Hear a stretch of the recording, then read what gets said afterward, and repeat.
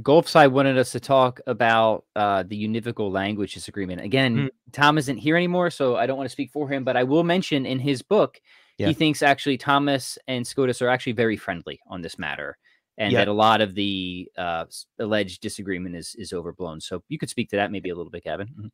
I think absolutely. I think Tom did a very good job in showing how Aquinas and Scotus converge on this issue. And he came up with a brilliant term. I loved it in the book that, what is it? The term univocal is not a univocal term. There's different ways that term can be taken. And what Scotus seems to be emphasizing is something that Thomas emphasizes as well in his doctrine of analogy, that analogy requires some sort of stability of meaning, but difference in application.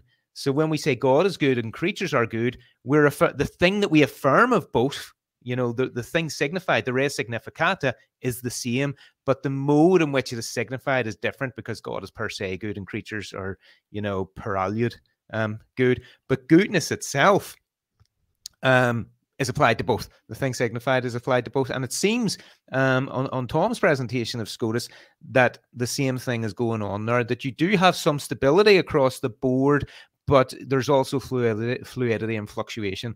And that's what Thomas is saying as well, because Thomas himself says analogy is a mixture of univocity and equivocity. It's a mixture between the two, and Scotus seems to be saying the same thing according to Tom. So yeah, there might be a disagreement amongst later generation Thomas and Scotus on the issue, but when we go back to the primary sources, there doesn't seem to be that much of a difference. Yeah, great. Thanks, Gavin.